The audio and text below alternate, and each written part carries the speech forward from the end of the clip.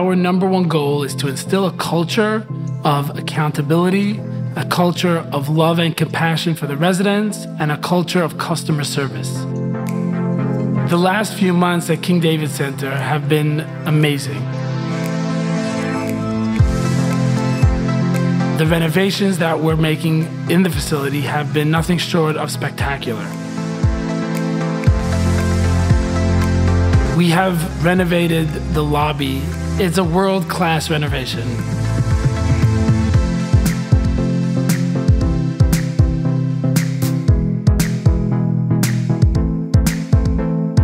At King David Center, we have a state-of-the-art gym, and we are equipped with robotics.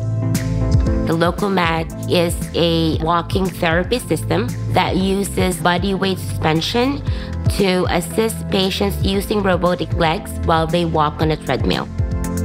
The Amayo is the other robotic arm that is being used for patients who are paralyzed and who are unable to have motor coordination of their hands.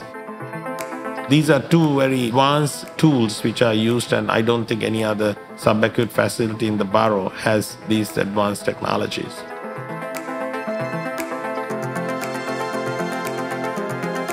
This aquatherapy pool is the only one of its kind in the entire New York City.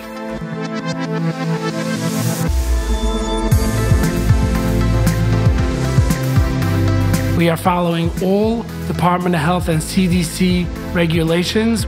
We have tablets in each resident's room that has video capabilities to speak to their family as often as they'd like.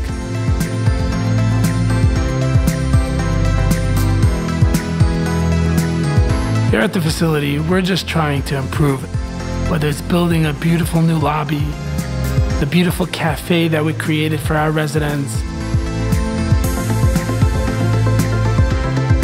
the new King David Center has just added to what we had already in-house, which was an amazing dedicated staff and physician group, which ensures that the residents are taken care of on a daily basis.